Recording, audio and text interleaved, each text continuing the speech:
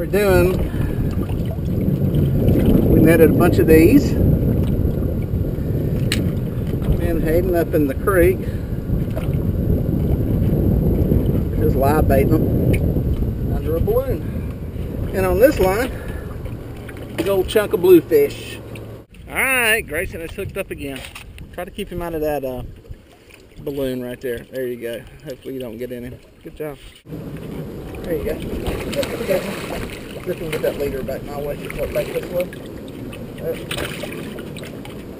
Back up. Get the leader. Get the leader.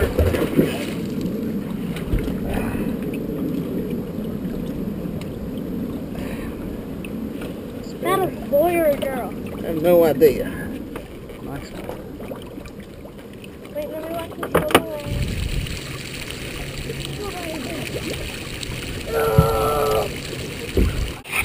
Nice one right there.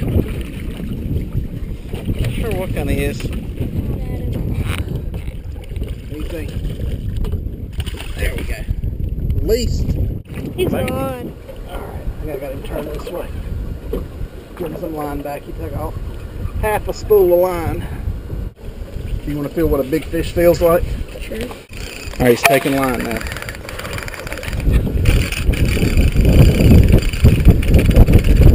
He's giving you a little bit of life. Son, that's a tiger shark. Right there.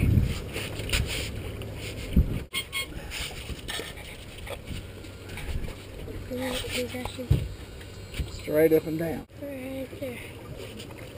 I can see the light at him. Alright guys, that's our shark fishing here at Murrells Inlet. We're right outside the jetties, and that was about an 8-foot tiger shark. I don't know how long it took to get in. I'm going to have to go back and look at the tape. I had it rolling the whole time. But that's my biggest shark here at the jetties, so a good day of fishing.